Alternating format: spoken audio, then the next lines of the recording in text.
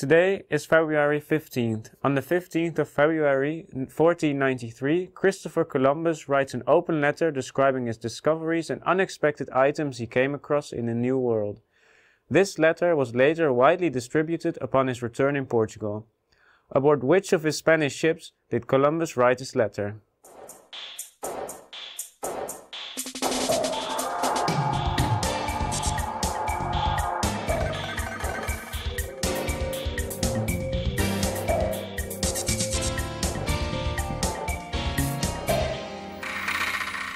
Hello and welcome to a new season of Smarter by the Second. In this episode I am joined by Jelle.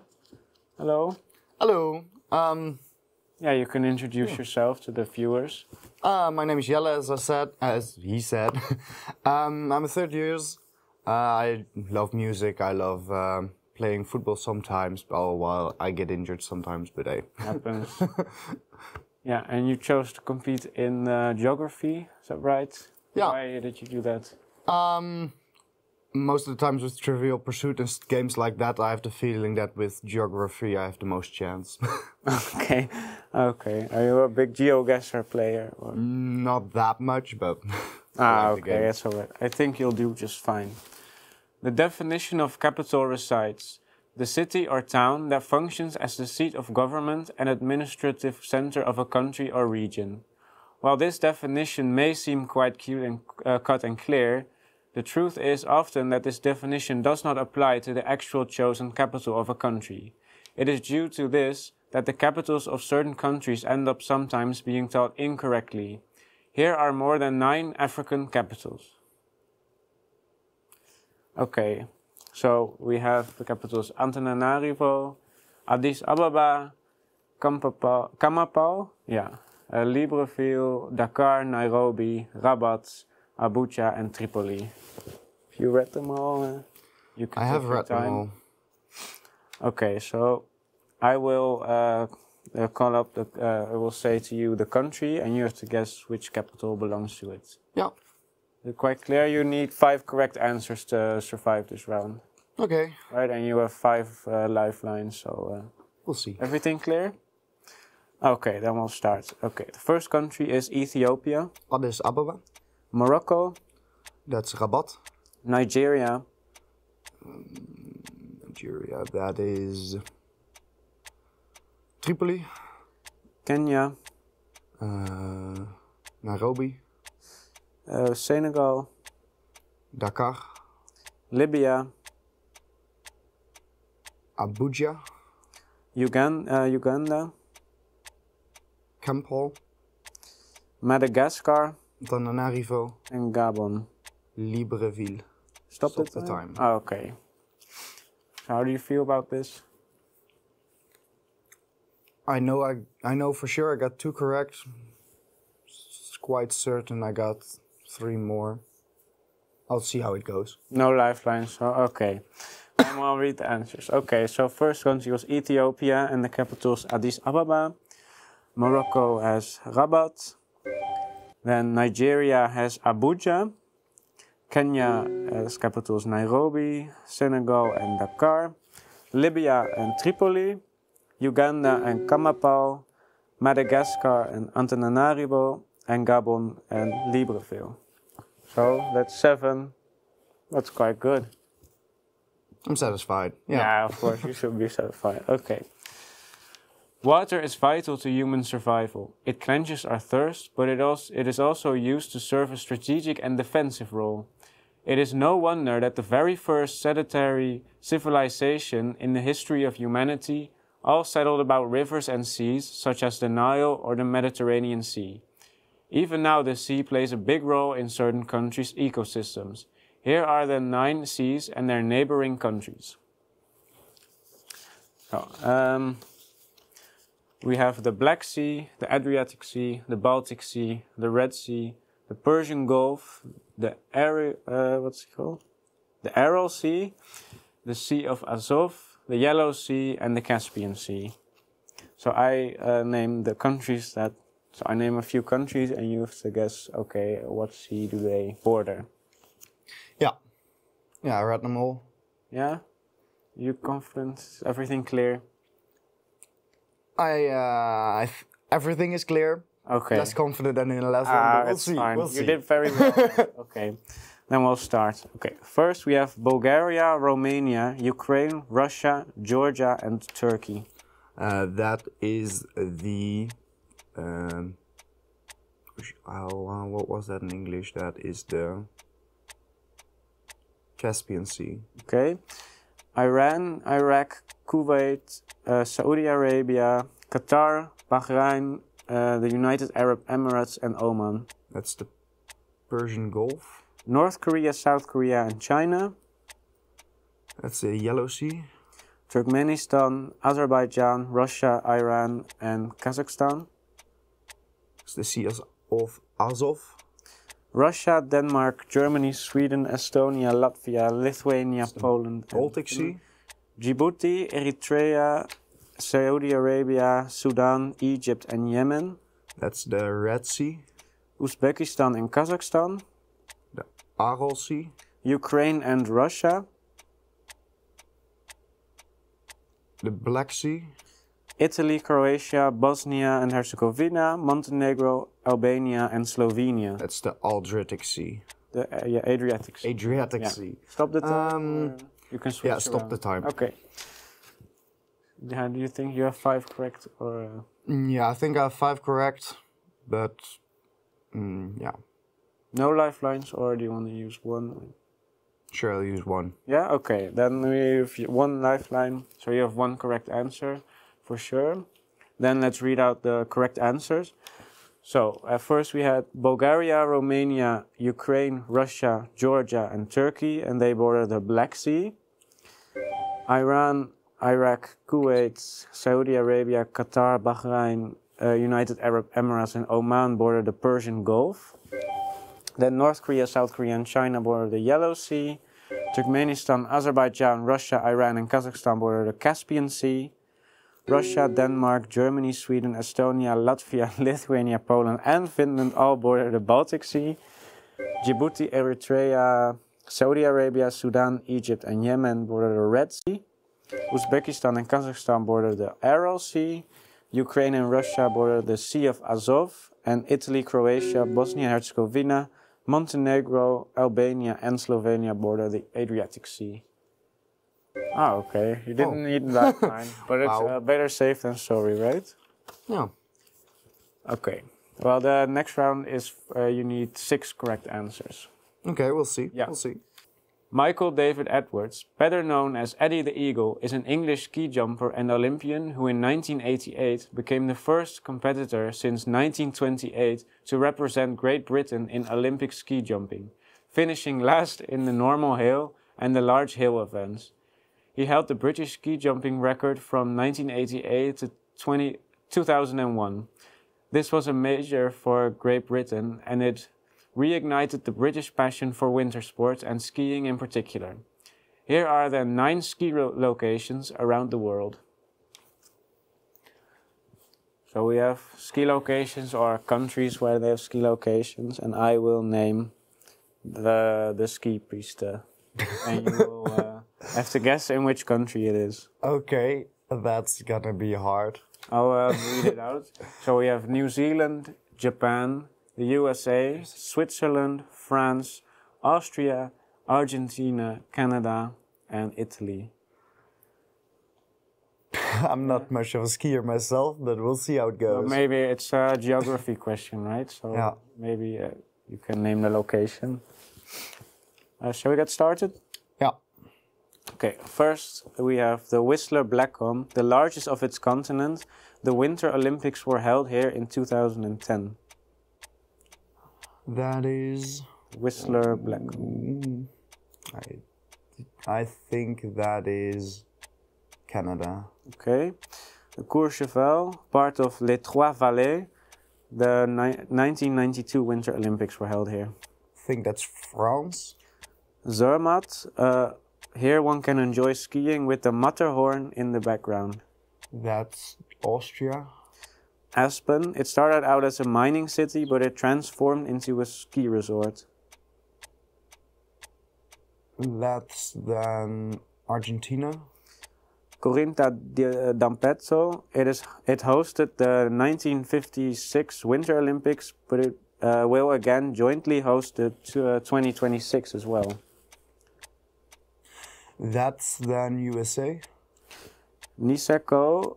One can enjoy the sight of Mount Fuji while skiing down a volcano.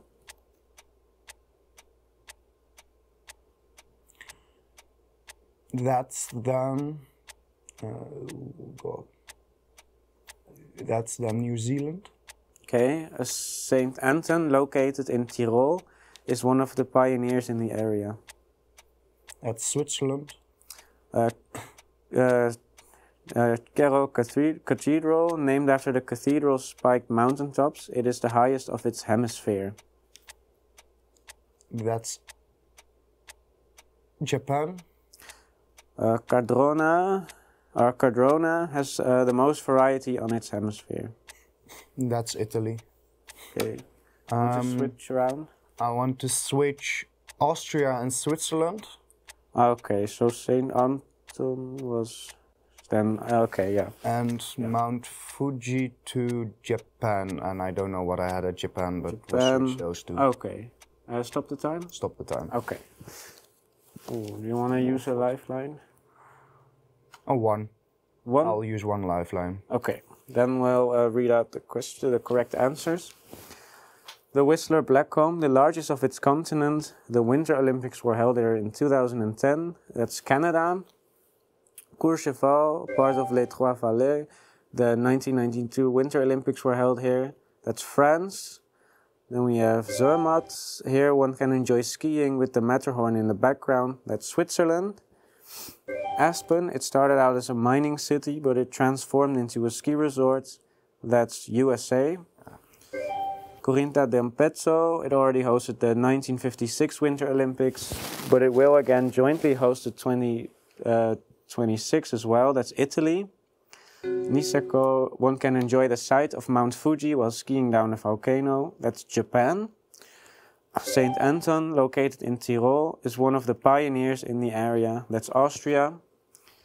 Then we have Cerro Cathedral. It is named after the cathedral's spiked mountaintops. It is the highest of its hemisphere. And then we have Cardrona, has the most variety on its hemisphere. That's New Zealand. Hey. Alright, okay. That's clutch. That's clutch. Okay, very good. So, on to the next round. The French believe that they were the very first to adopt the colors red, white and blue. The Dutch know that the French are wrong, and these are but two of the many countries, the flags of which are characterized by the colors red, white and blue. Here are the 9 flags and the colors that characterize them. So, you will see on the screen the countries, and I will call out the colors that characterize the flags. And I want to say you only have 26 seconds left, so you have to do it very quickly to make it to the next episode. So the countries are Botswana, North Korea, Georgia, Bosnia and Herzegovina, Brazil, Pakistan, Romania, Lebanon, and Vietnam. Or you can just take your time. It doesn't. You can just picture all the flags. Okay, we'll see. Yeah, need more time, or shall we read it out? No, just go, and we'll see if I make it. Okay, then first we have blue, green, white, and yellow. That's Georgia. Red and white. That's Vietnam. Green, red, and white. That is Brazil. Black, sky blue, and white. Romania. Red and yellow. Red and yellow is Botswana. Blue, white, and yellow. North Korea. Green and white. Pakistan. Blue, red, yellow. Lebanon. And the last and blue, red, white. Bosnia-Herzegovina. Stop the time? Stop the time. Oh yeah, you don't have any time anymore. Okay, then I hate to keep you waiting, so we'll just read out the correct answers then. Okay. So first we have blue, green, white and yellow. That's the flag of Brazil. Oh. Then red and white is Georgia. And green, red and white is Lebanon. Black, sky blue and white is Botswana. Red and yellow is Vietnam. Blue, white and yellow is Bosnia and Herzegovina. Green and white is Pakistan. Blue, red and yellow is Romania. And blue, red and white is North Korea. So one correct. Yeah. Okay. Quick fire round. I'll blame it on that. Yeah, that's true. It was very hard. Okay, but thank you anyway for coming to the studio and participating. For you, we have an award, the Klok beer. Thank you. We liked having you on the show. Yeah, it was a fun time. Okay, and then we'll go to the next contestant. We are joined by our next contestant, Lars. Hello, Lars. Welcome. Can you please introduce yourself? I'm a first-year TCS student, and I am greatly enjoying the university and the ABBA quiz. Oh, okay. Yeah.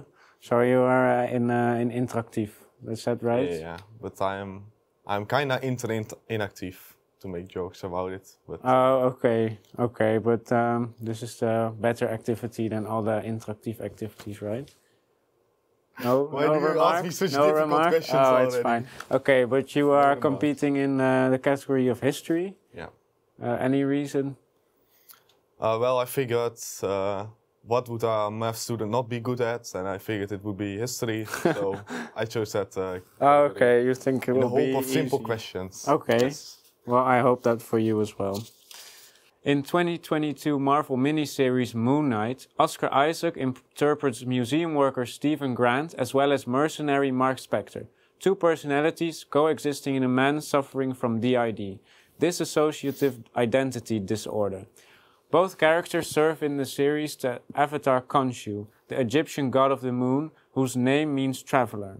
While Khonshu may only be famous thanks to Marvel Comics, the Egyptian pantheon knows many more major gods, each with their own area of expertise.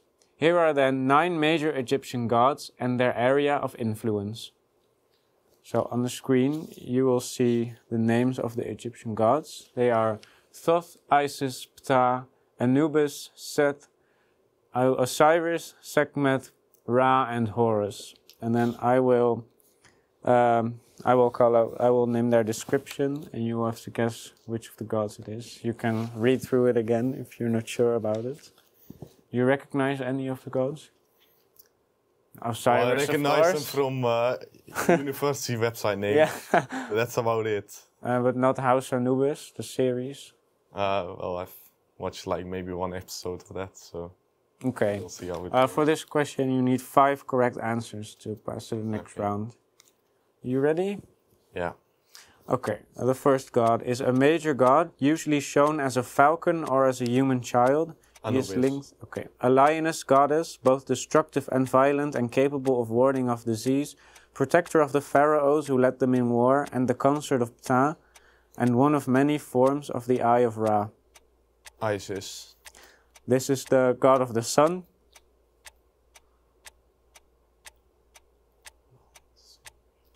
Well, it's the same picture, so Sekhmet. Who knows? Okay, this is the god of the dead. They carry the dead to the judgment place of the underworld.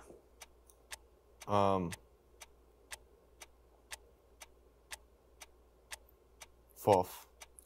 An ambivalent god, characterized by violence, chaos, and strength, connected with the desert, mythological murderer of Osiris and enemy of Horus, but also a supporter of the king. That's Anubis. A moon god and a god of writing and scribes. He is the patron That's deity Ra. of... Okay. Wife of Osiris and mother of Horus, linked with funerary rites, That's motherhood. Ptah. God of death and resurrection, who rules the underworld and enlivens vegetation. That's Osiris. And where I said Okay. Anubis, I think it's Seth. Okay. A creator deity and god of craftsmen, he is also the patron god of Memphis.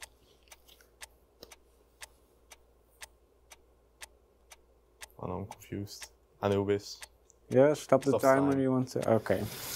Oh, Difficult, right? well, yeah, I was just looking at the questions being filled in, and I don't think they went to the place where I answered, but yeah, I think that's Yeah, but you have think I'll 5 use- lifelines. They cost I'll use 60. 2 lifelines, 2 lifelines, okay. just No. in case. Okay. Then we'll read out the correct answers.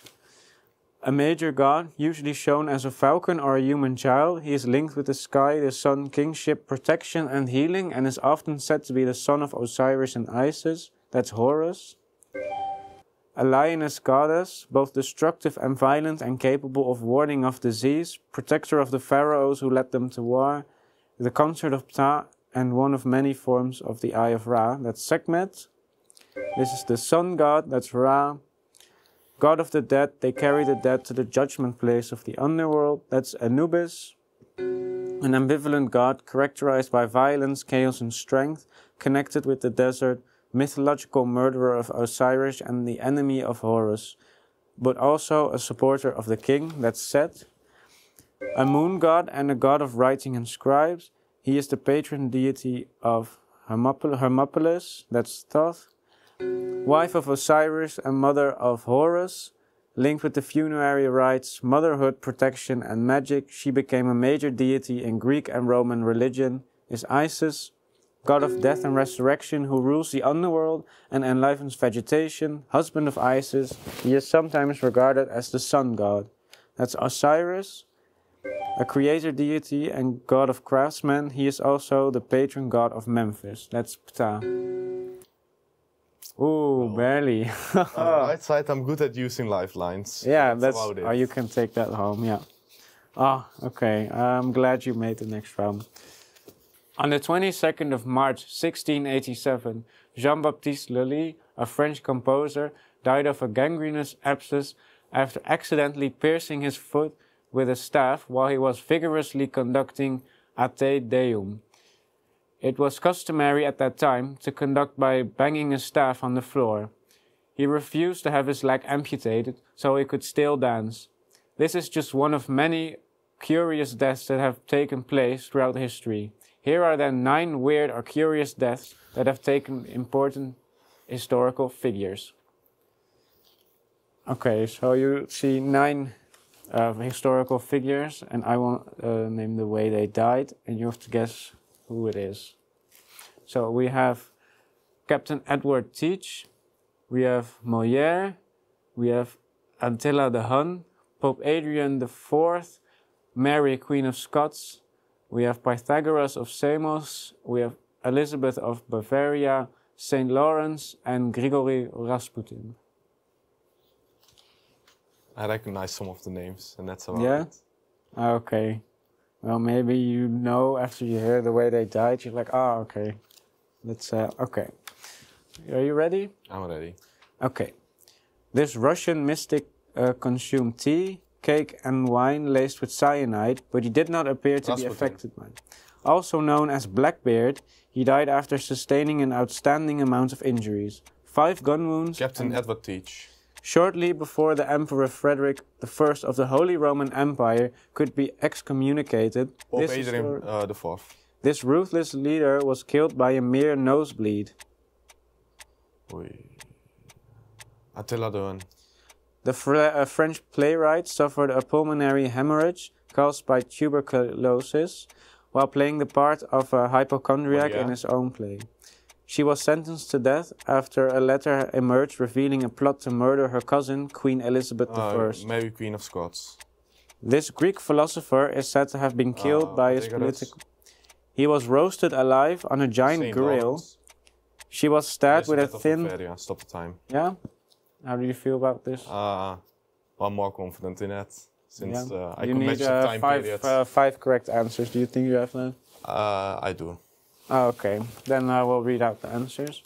Okay, so this Russian mystic consumed tea, cakes and wine laced with cyanide, but he did not appear affected by it. He was then shot once in the chest and believed to be dead, but after a while he leapt up. He was then shot again and the conspirators rapped. That's Grigory Rasputin. Also known as Blackbeard, he died after sustaining an outstanding amount of injuries, 5 gun wounds and 20 sword wounds. That's Captain Edward Teach.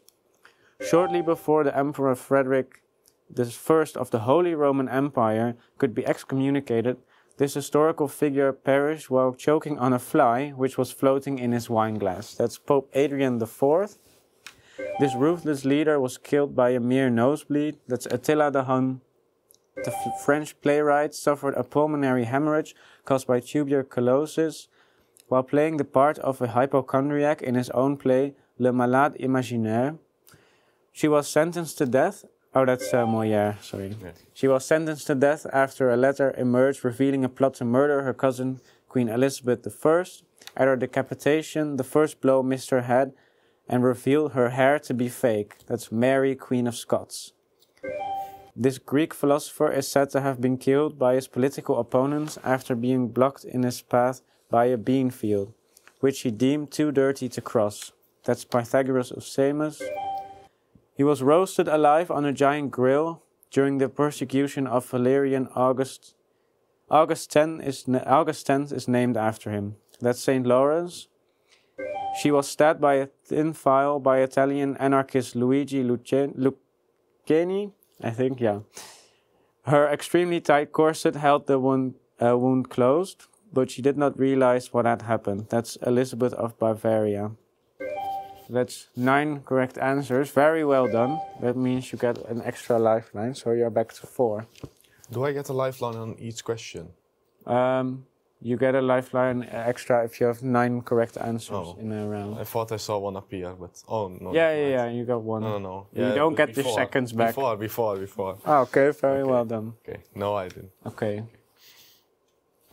The Aeneid, written by Virgilius, tells the story of Aeneas, a Trojan warrior forced to escape a flaming Troy with his father and son.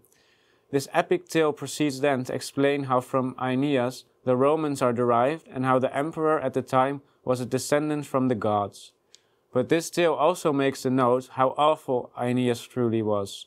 Given that he leaves his wife to die in Troy, abandons Dido later on, and starts another war in Italian territory for Lavinia, a princess he decides to marry, by killing her future husband. The descendants of Aeneas were thought not much better. Here are then 9 famous Roman leaders. So you get a picture and a description, and then you see the answers on the screen, which are Roman emperors. They are Romulus, our emperors or kings can be. So Romulus, Constantine I, Hadrian, Nero, Augustus, Caligula, Gaius Julius Caesar, Trojanus, and Romulus Augustulus. Okay. You recognize a few of these, or? Yeah, quite a few. But okay. I think it's still gonna be quite difficult. Oh, and by the way, you need 6 correct answers for this round. Yeah? Ready? I'm ready. Okay. He's a dictator and the last leader before the imperial age of Rome. Caesar. Known as a ruthless and deviant leader, he is known as the Mad Emperor who elected his horse into consul. Nero. This emperor sought to extend the boundaries of the empire to the east. He undertook a vast building program and enlarged social welfare. This emperor oversaw the Great Fire of Rome. He is even said to have been fiddling during the fire, both in playing music. That's Nero, and where I said Nero is supposed to be Augustus. Okay, he is regarded as the very last emperor of Rome. His reign lasted only 10 months after he was deposed by a barbarian Oisín. Romulus Augustulus. Okay. He is the legendary founder and the first king of Rome. Romulus. He was the first emperor to convert into Christianity and to allow Christianity as a religion through the Edict of Milan. That's Trajanus. Adoptive son of Caesar, he was the first emperor of Rome. That's Augustus, and where I said Augustus is Constantine I. This emperor is most famous for trying to conquer England and for constructing there a wall named after him. That's Hadrian, and where I said Hadrian is Caligula. Stop the time? Stop the time. Okay. Oh, that's gonna... You switched around a bit, but you feel confident? I mean, I have 30 seconds left. Yeah, that's maybe. It's not handy if you want to... well, I'm quite sure I'll be out then, but... Yeah, if you use a lifeline and you only have, 14 seconds for... I mean, that's the last question, right? Yeah. So I can either hope that I get lucky here, or I need to... But 30 seconds is also very short already. Yeah, okay. Well, let's hope I... Do you want to use a lifeline? No. Okay. They're going for it. Then we'll read out the question. So, dictator and last leader before the imperial age of Rome, he died due to 23 stabs. That's Gaius Julius Caesar. Known as a ruthless and deviant leader, he is known as the Mad Emperor, who elected his horse into a consul. That's Caligula. This emperor sought to extend the boundaries of the empire to the east, undertook a vast building program, and enlarged social welfare. That's Trajanus. This emperor oversaw the Great Fire of Rome. He is even said to have been fiddling during the fire, both in playing music and in being an ineffective leader. That's Nero. He is regarded as the very last emperor of Rome. His reign only lasted 10 months, after which he was deposed by the barbarian Odoacer, Romulus Augustulus.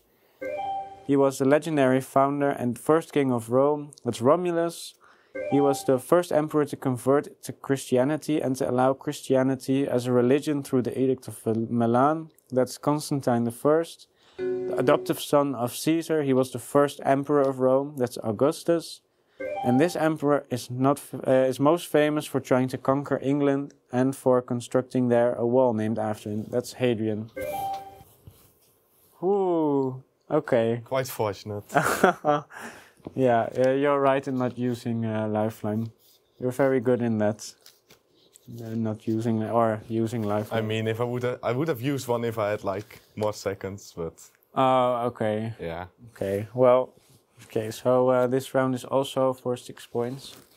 The Paris Commune was a revolutionary socialist government that controlled Paris from March 18th to May 28th, 1871. It was established by radicalized defectors from the French National Guard, which have been mobilized to defend Paris in the Franco-Prussian War.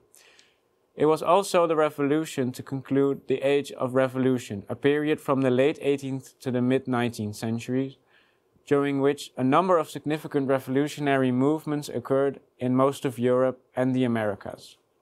Revolutions quite literally shaped Europe and the world into the way we know it nowadays. Here are then 9 historically significant revolutions. So you will get a description and then you have to guess which revolution it is. Oh, okay, there's a lot of revolution on the screen. So we have the Industrial Revolution, the American Revolution, the Chinese Revolution, the Serbian Revolution, the Haitian Revolution, February Revolution, French Revolution, Romantic Revolution, and the October Revolution. Have you heard about these? I've seen most of them. Okay. I've 30 seconds, so... Okay, we'll do it quick. Yes. Okay, so ready? I'm ready. Okay. Started with the Estates General and exploded in 1789 with the storming of the Bastille. French Revolution. Took place between 1804 and 1835, during which its territory evolved from Ottoman province into a rebel... Serbian Revolution. Also known as the Bourgeois Democratic Revolution. This revolution took place in the Soviet Union. October Revolution. Composed of the July and Belgian Revolution of 1830, they saw the coronations of Industrial Revolution. Ideological and political Chinese Revolution, Romantic Revolution, February Revolution, Haitian Revolution, American Revolution. Okay. Stop the time. Okay. Well, we have... let's hope I said it so quickly that they forget the order and you just put in the right answers. That's a tactic. Okay, well, let's hope so. Then, yeah, I'll read out the good and the right answers. So, it started with the Estates General and exploded in 1789 with the storming of the Bastille. It's the French Revolution. It took place between 1804 and 1835, during which its territory evolved from an Ottoman province into a rebel territory, a monarchy and modern country. That's the Serbian Revolution. Also known as the Bourgeois Democratic Revolution. This revolution took place in the Soviet Union of 1970. That's the February Revolution. Composed of the July and Belgian Revolution of 1830, they saw the coronations of Louis Philippe and Leopold I. That's the Romantic Revolution. ideological and political revolution that occurred between 1765 and 1791. It is also known as the War of Independence. It's the American Revolution. Successful insurrection by self-liberated slaves against the French colonial rule in Saint-Domingue. Okay, the revolt began on the 22nd of August 1791 and ended in 1804 with the former colony's independence. That's the Haitian Revolution. In 1911, a group of revolutionaries led a successful revolt against the Qing dynasty, ending the imperial system. That's the Chinese Revolution. Officially known as the Great Socialist Revolution and the Soviet Union or Bolshevik Revolution. This revolution took place between 1917 and 1923. That's the October Revolution. And this evolution was the transition to new manufacturing processes in Great Britain, continental Europe, and the United States that occurred during the period from around 1760 to about 1820 to 1840. That's the Industrial Revolution. Well, I thought maybe if I get the Soviet revolutions the right way around. And Yeah, then get pure luck. I mean, yeah. But unfortunately. Bad luck. Unfortunately. Yeah, bad luck, bad luck. Ah, okay. I just say 5 answers in 3 seconds and who knows, something's correct. But, Well, yeah. Well, at least thank you for joining us today. Therefore, we have a small prize, a participation award. Thank you, thank you. Clock for you. Thank you. Okay, this was it for today's episode. Thank you all for watching and see you next week.